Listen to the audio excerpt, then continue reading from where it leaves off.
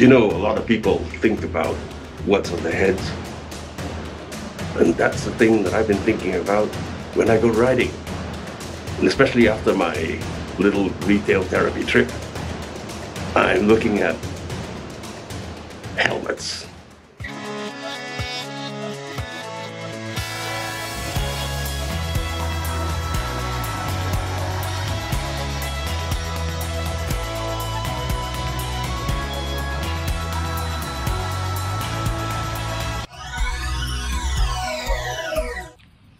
Hello everyone, my name is Fletch, and today I'll be talking about the Shark S-Drak, the safety helmet that I decided to buy my retail therapy.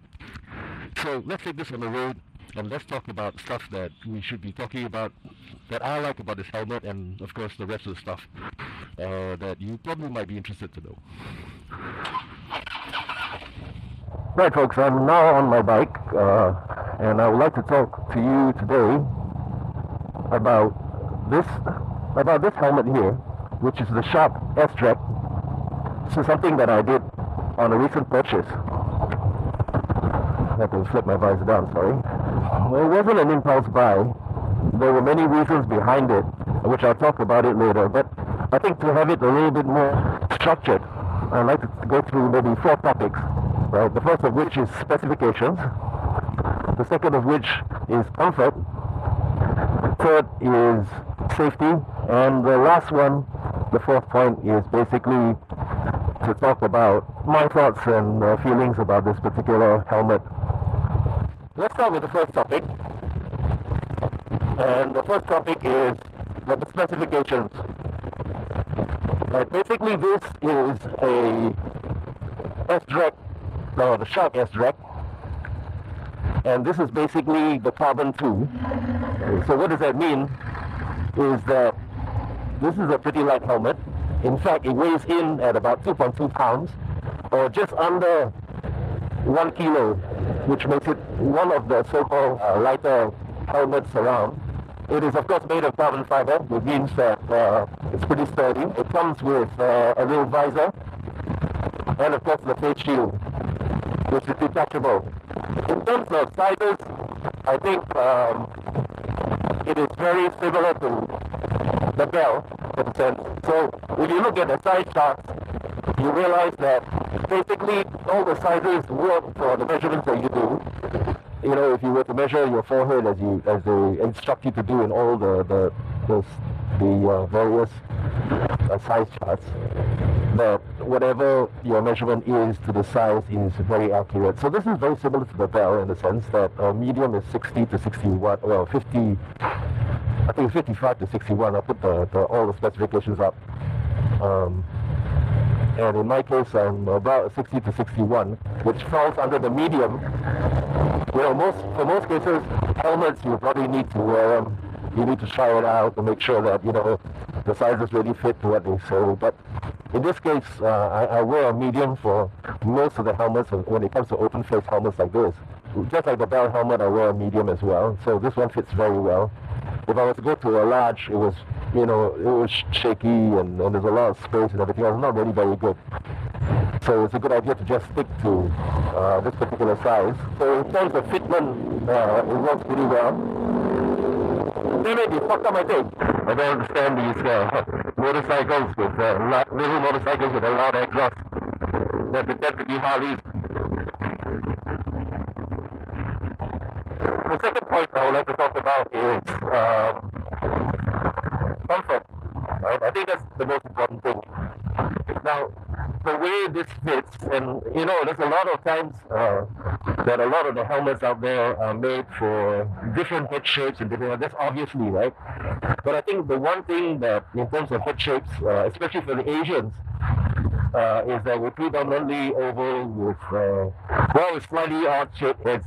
You know, so there are certain helmets that, because of the shape, it literally cuts into your the top of your head, so it really feels quite hard to wear.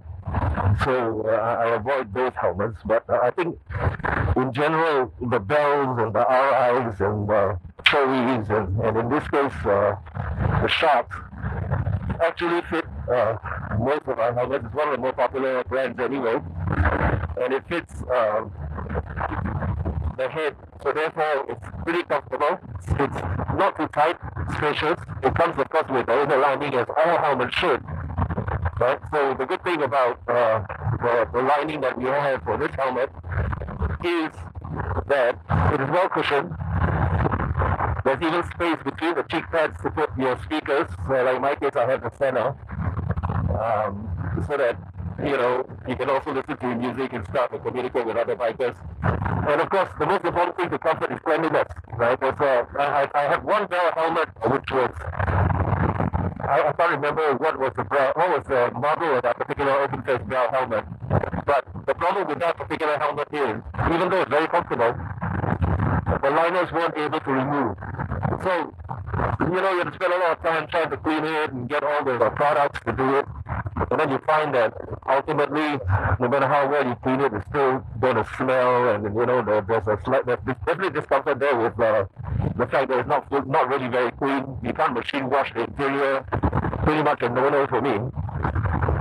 So I think it's really important that, in terms of comfort, cleanliness is one of them. The most important thing about an open face helmet in terms of comfort is, of course, the fact that you have more ventilation. Now, the bad part about motovlogging in this helmet is that, there's a lot of wind noise and stuff like that, but I don't know whether it's translating into the microphone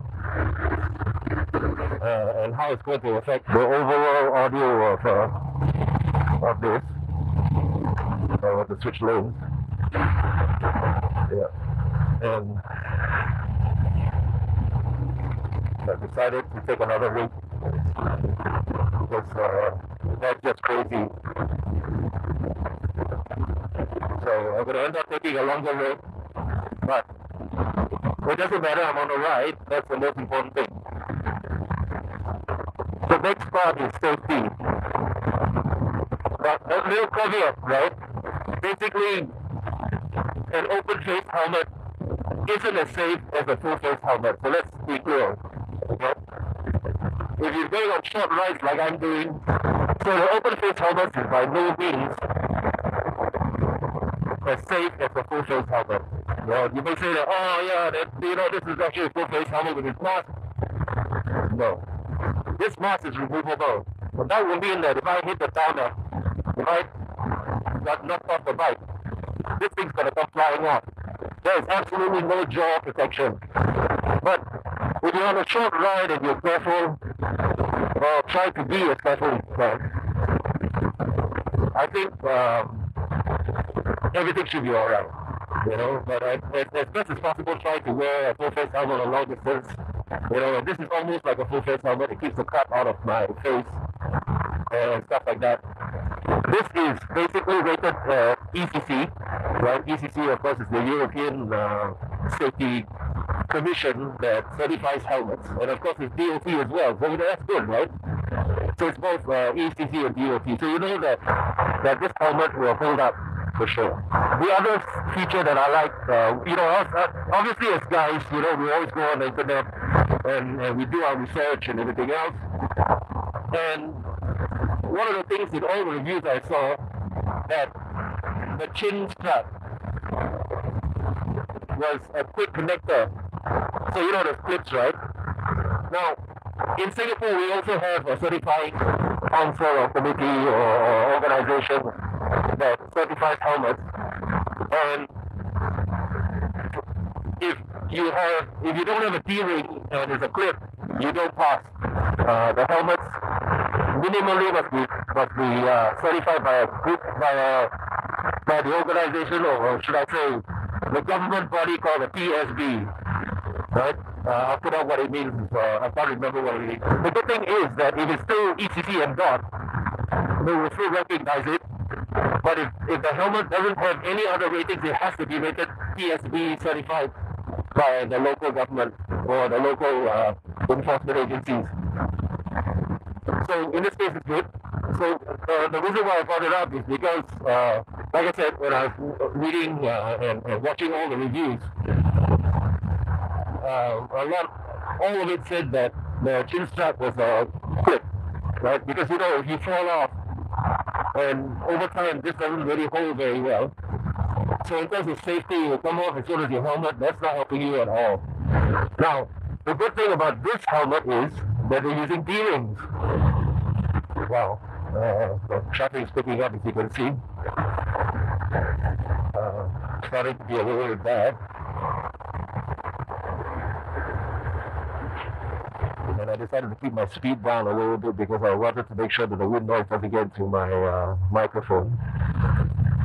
Hopefully it's not that bad. The D-ring is a definite plus. So in terms of safety, it covers just about everything. But again, one more time I repeat, if it's not a full face, it's not as safe. Simple as that.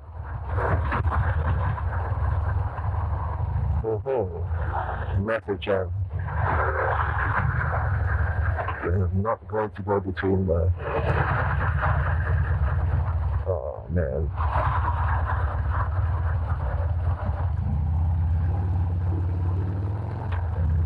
Don't have to do that. Anyway.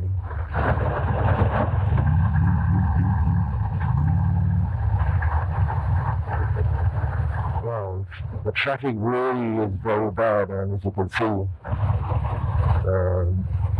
I wanted to take this particular route because I was thinking that at least it wasn't so bad. That's probably why the traffic is very bad and there's an accident there. A couple of thoughts about this helmet from me.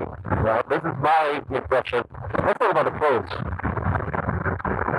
The first pro, of course, for me, very important, and why I decided to get this helmet is the fact that it is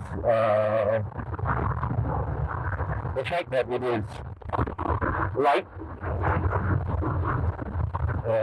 Being 2.2 pounds and just under a kilogram makes a big difference because I believe that my Shoei is 1.3 kgs and probably about around 3 odd pounds. I don't know. I probably have to put the conversion up again for that. So that's pretty heavy. The fact that it's a full face helmet means that there is ventilation, but the problem with the ventilation is that it's, especially in a hot day, it really can get really very bad here in Asia and in Singapore especially. We're right on the equator. So the heat can really get to you. You get stuffy, you can't breathe, blah, blah, blah. So it really takes, it's really very uncomfortable for short trips especially. If it's a long trip, it doesn't matter, you're on the highway, you're going at highway speeds, so it's not really an issue. But in this case, it can be a bit bad.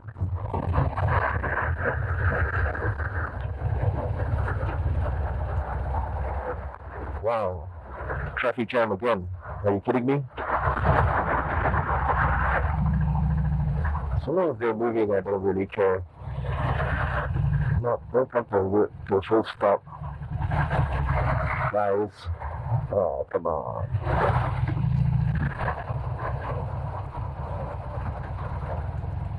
Next is, of course, the fact that it's carbon fiber. ECC and dot aside, the fact that it's carbon fiber means it can take a little bit more impact, right? So your peanut gets here gets protected, right?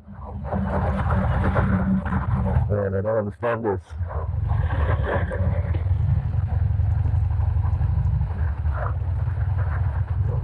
So that's the other reason. This is actually the Shark S-Drak Carbon 2 and it's actually a brand new helmet for 2020. So you get the latest model, everything's been changed a little bit more interesting in terms of removing the mask. If you can wear a mask, you can take off the visor and put on goggles if you want, or even if you don't want to, you can wear sunglasses and so forth. In fact, here's the other thing. It says it features a easy fit. So when they refer to easy fit, it's not about putting it on your peanut. It is about being able to wear glasses for those of you who wear glasses, and of course it's not just about regular glasses, but even sunglasses as well, that it will go in and not poke you in the ear, poke you in the head because it's squeezing and everything else. You know, so in terms of comfort level, that's there as well, which is something I should put in comfort. But anyway, that's a pro as far as I'm concerned. Now, when it comes to cons, one of the things that I really dislike about this helmet is this visor. First and foremost, it comes with a smoke visor. If it's a bright sunny day, that's fine. It's lightly tinted but not smoke. You know, smoke is just simply not allowed here in Singapore. Smoke and reflective visors are not allowed here in Singapore. But it's lightly tinted. But that's not what I'm talking about. What I really hate about this visor is the fact that, number one, the way it's sitting on the hinges that allows you to lift and close the visor is very fragile.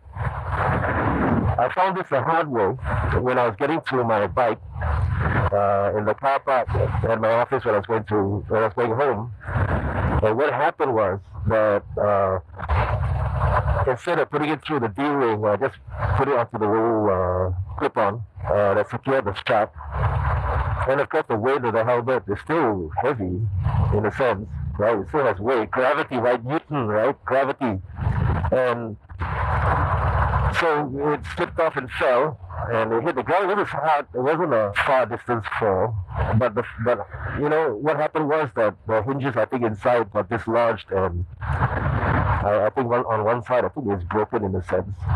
You know, although I could still fit it back, but that's how fragile it is. You get a slightly hard knock, and the visor is already screwed, right? Which is not something that you would like to happen, because you're depending on it to keep the wind out of your face, or your eyes actually. That's what the thing is for me anyway. I know people who ride without visors, not something I would suggest. And basically, it's just fragile. And of course, the other downside, or the other con, is that being an open face helmet, unless my system is an awesome system in terms of audio, vlogging in this is, I don't know. You guys will only know. I mean, at this speed with no wind, obviously you can hear me. But when I was going at higher speeds earlier, which wasn't very high anyway, I think I was doing 70, 80 kilometers, which is about roughly 45 to 50 miles an hour. Highway speed, so to speak, because of the traffic. And what happened was that there's going to be a lot of wind noise, right? So I'm going to have to see. I mean, if after editing this video and I find that the audio is acceptable, even for me, I'm pretty particular about it, then I will continue to do some vlogs in this helmet. Otherwise, vlogs are going to go back to my showy and so forth. That's all I have to say about the Shark S-Drak helmet. If you haven't yet, please hit the like button. And don't forget, if you haven't yet also, hit the subscribe button. And also don't forget to hit the notification bell to let you know when my next video is out. Once again, folks, thank you very much for watching. I'm Fletch, and you guys have a very safe ride.